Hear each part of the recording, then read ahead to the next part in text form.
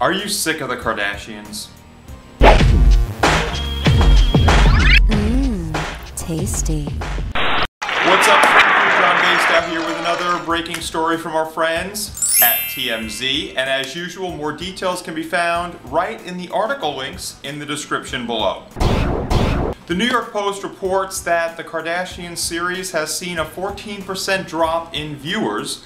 Various magazines have noticed a sales decrease of about 18% when a Kardashian sister has graced the cover. According to Associated Press, Skechers saw sales plummet dramatically when Kim Kardashian was featured in their commercial, and US News Report says that Quick Trim, a diet brand endorsed by the Kardashians, may cause bodily harm. And then there's that 72-day marriage. Uh-oh, that's a hot mess. These and other factors inspired a man named Frank Basedow to create a website, boycottkim.com, to rid the media of all things Kardashian. Smell that? It's the stink of a situation. Basedow claims over 650,000 people have signed the petition. When I actually checked his website right before filming this, I saw the number 652,000 plus. However, according to Compete.com, a website traffic estimator, they say that only 24,000 unique visitors went to Basedow's site in December and only 20,000 in November. Yeah, maybe he's just using the new math.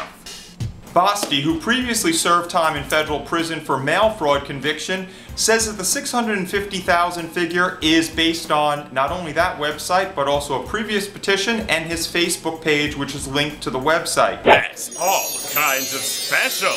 Since 2007, the Kardashians have been everywhere with multiple spin-off TV shows, and their presence has touched everything from nail polish to a clothing line to that much criticized credit card. So Stu Crew, for your common question, do you believe the Kardashian empire is crumbling? And what do you think about them? Are you interested or just tired of hearing about them?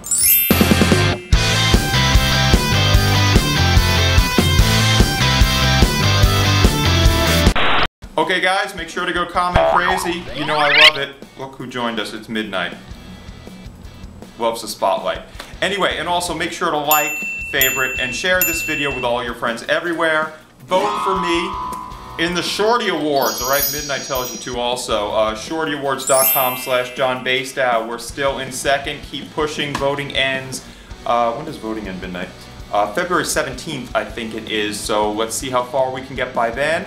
And then there's a big award ceremony, which I will be vlogging from if I get the pleasure to go. So I'll be taking you with me. So show me your support, bring your friends, vote, ShortyAwards.com/John Basedow. Until next time, what do we say, Midnight? Much love and respect.